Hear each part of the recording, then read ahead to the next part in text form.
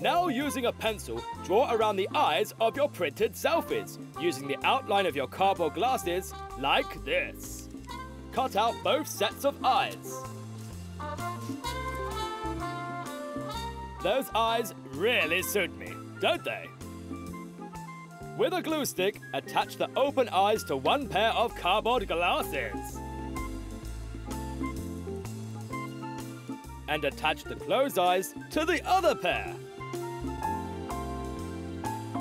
You must stick both frames together, back to back, with both sets of eyes facing outwards.